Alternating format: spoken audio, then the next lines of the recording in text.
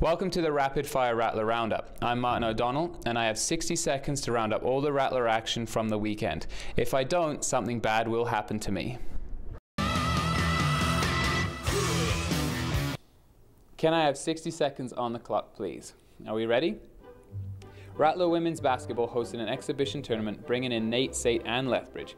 MHC beat Sate 69-62 on Thursday, lost to Nate 73-58 on Friday, and lost to Lethbridge 61-50 on Saturday. Rattlers Golf rounded up their season in Olds this past weekend, coming 4th overall, with Mitch Kurtz finishing 10th in the individual standings and Daniel Blackmere finishing 7th.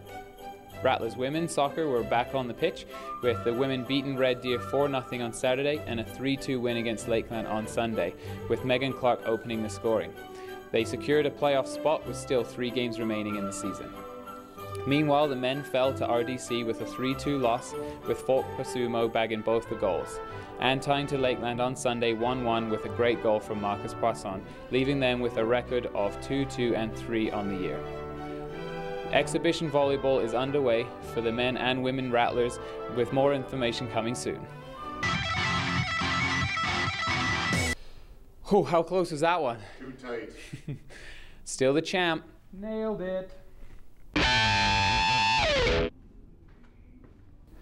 This weekend is full of Rattler action. Soccer is at Olds on Saturday, and they're here to challenge Sate on Sunday, with the women at 12 and the men kicking off at 2.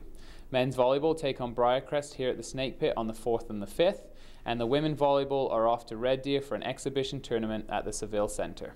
Thanks for watching. For more information on the Rattlers, please visit www.rattlers.ca or on Twitter @MHC_Rattler, or view us on YouTube at MHC Rattlers. We're your hometown team, big time talent.